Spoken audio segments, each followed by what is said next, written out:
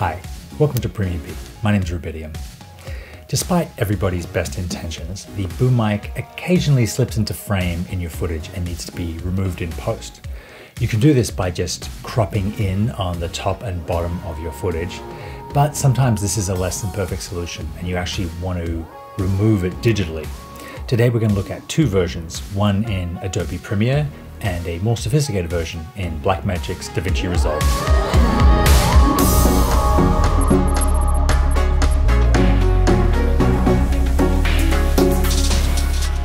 So here we see the mic dip in at about 2.5 seconds. What I'm going to do is select the layer I'm in, go up here to my effect controls, just get a basic square mask. Then I'll come down to say 50% and I'll make sure I'm selecting everything that is going to be not just the mic but the shadow as well. You see the shadow comes in over here. Let's make it a little bit wider. I want to make sure I get all the way down.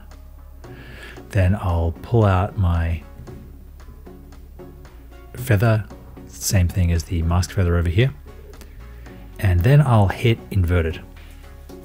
So now you see I have a big hole in my footage, but I don't see the mic. I'm going to drag my video up to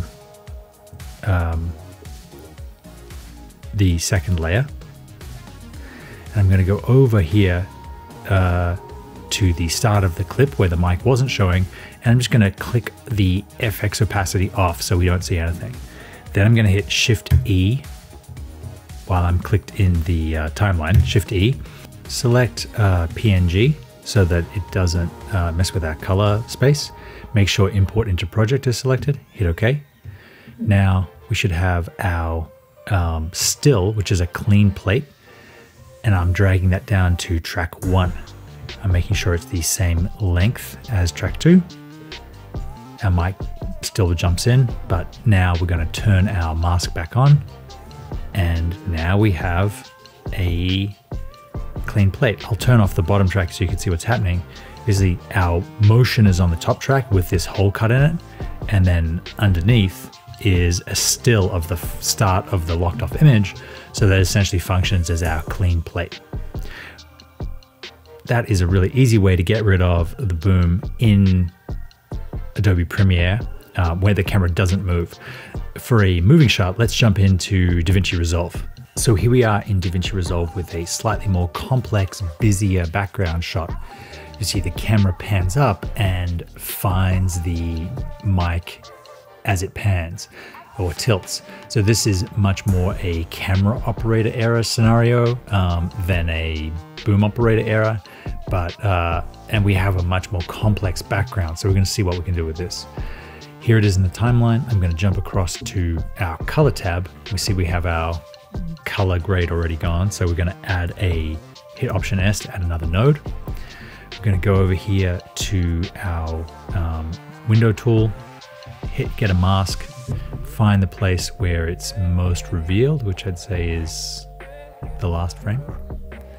Then I'm going to draw a loose mask around the mic. I'll make the softness on the inside, which will still keep us out of trouble. Then I'll go across to my tracker and track forward, which is not far, and then I'm going to track backwards. But we have a little bit of a problem here. When the tracker, the mic exits the frame, the tracker sticks around for the rest of the shot. So how to get rid of that? I'm going to wait till the last frame, which is here. In my tracker, I'm going to go across to frame and I'm just going to manually move that out. It'll slowly come back in. Okay, great. So now I have a track. What else do I need to do to get a clear background? I'll set this back to fit.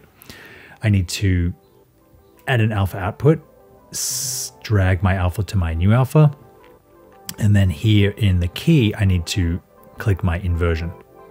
So now I just have a frame that's missing where the mic should be. I will go back now to my edit tab.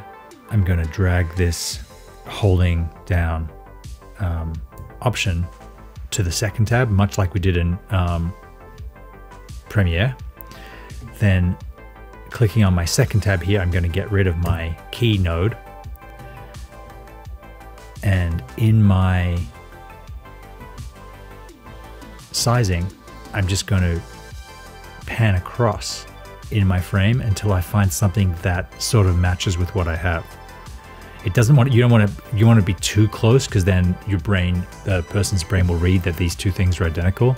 But I'm just going to go across a little bit further and maybe even try and match these two up.